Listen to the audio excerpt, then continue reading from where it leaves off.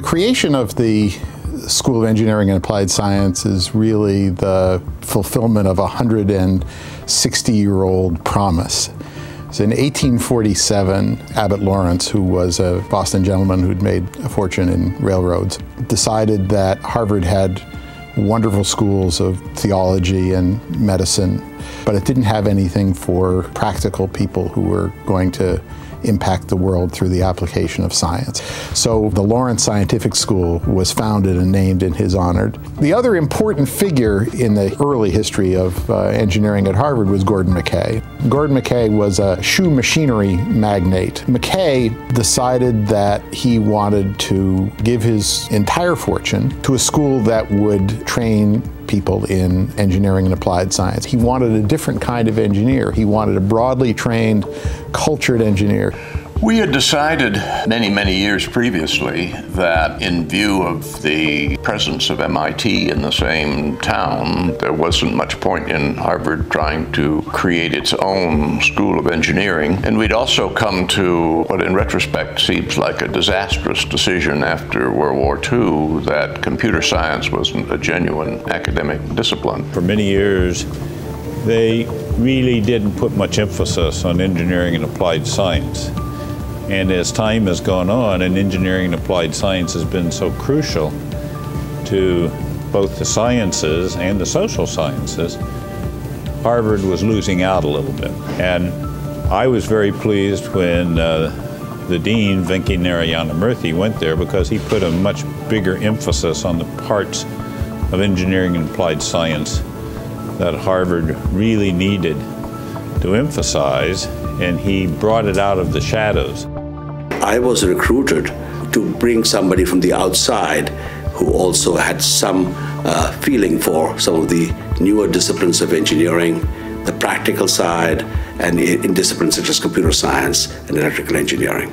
And the prospect of developing those programs at Harvard was one of the exciting features which brought me here. A new building was coming online, the Maxwell Dworkin building, and a significant commitment that these areas would grow beyond just being a boutique program. I was on the visiting committee in the early 2000s, and the visiting committee recommended that it become a school at that time. One of the things that the visiting committee was concerned about was visibility. And without being a school, there were a lot of people in engineering who didn't know that Harvard did engineering. And meanwhile, Harvard was getting better and better in engineering.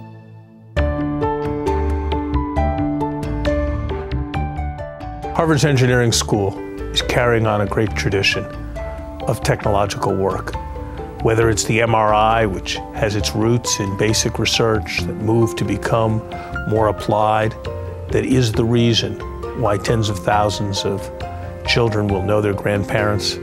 Whether it's the progress in the computer, that today is something we think of as routine, but was almost unimaginable 60 years ago, in which Harvard's Aiken Lab has an important role.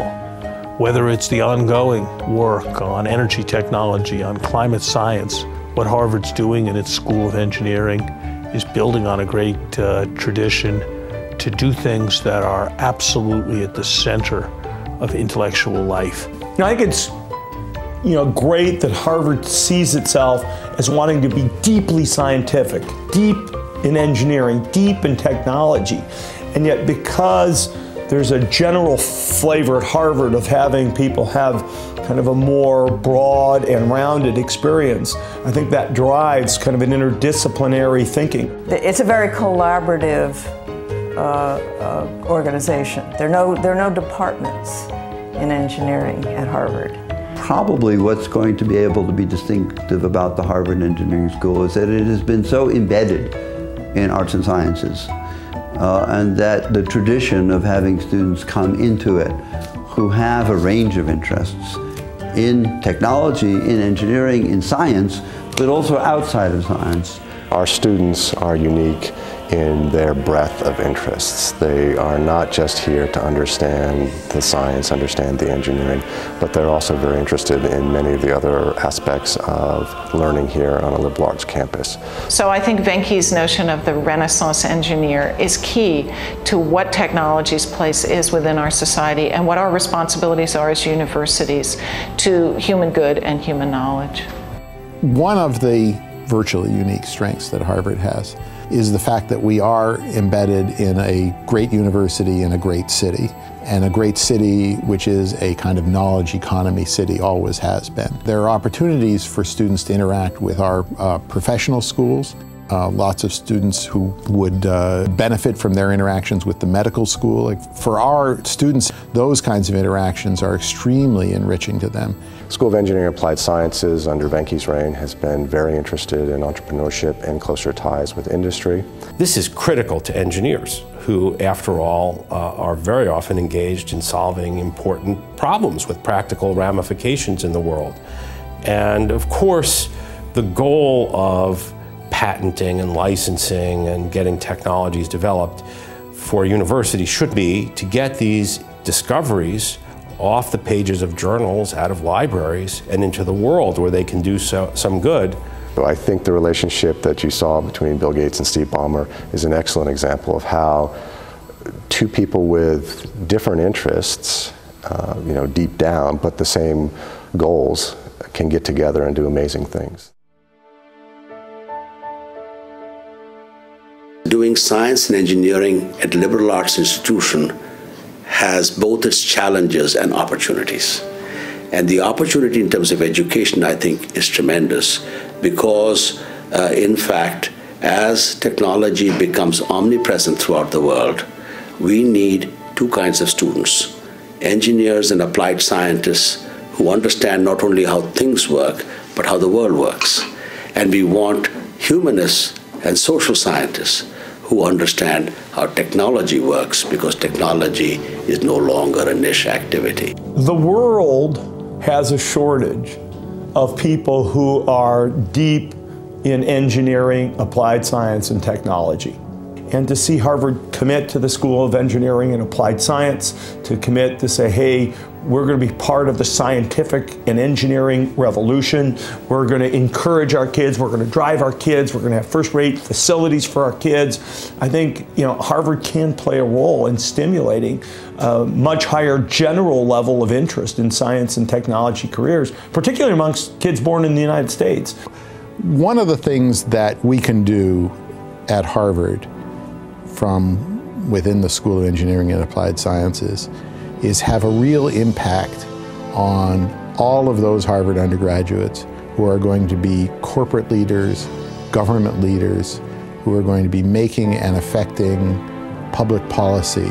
To study technology in an environment where you reach beyond the simple implications or complicated implications of the technology itself into the even more complex social and political and ethical questions is, I think, essential to our advance as a human race. We can go from wonderful advances in science and take those advances in science, understand what's important in society, how can we turn those advances into ways to improve the human condition.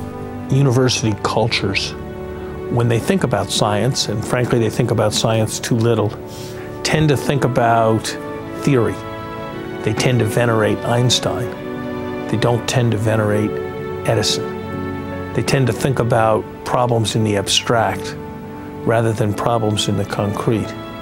If you go back through the great scientists, whether it's Newton or Galileo, they drew much of their inspiration from practical problems that had to be solved if society was to progress. We've had a lot of success at Harvard already in bringing people together. If you have the goal of applying what we know about stem cells to curing human diseases, we're going to need a whole new kind of bioengineer, somebody who can put cells back in the body, perhaps in an artificial tissue or organ, perhaps in a way that will protect those cells from the immune response. These are very interesting and important multidisciplinary problems, and they bring together not only different disciplines, but different schools. The Harvard Hospital is one of our great strengths. And what they also do is they show you that there's no bright line between basic science and applied science. I think the transformation into the school, first of all, is heavily symbolic, and the importance of the symbolism should not be underestimated. So it gives us some visibility in the outside, and people are more likely to think of Harvard as a place to come to do engineering. Having an engineering school is absolutely critical to any vision of a successful Harvard in the 21st century. I think being a school is going to help a lot in getting people to look at Harvard. It's going to make it possible for us to grow. Plans are to expand the faculty, and that will enable us to have more specialization, but also more breadth, and to both strengthen areas within the school, but to reach out and make connections to other schools as well. You know, I really do think that the creation of a School of Engineering and Applied Sciences is really exactly what both Lawrence and McKay had in mind. And I would say in 10 to 15 years, nobody will hopefully ever ask the question, does Harvard do engineering? Does Harvard do applied science? That they will realize that these are so important for the future of Harvard and for academic disciplines in general that this will become an accepted fact.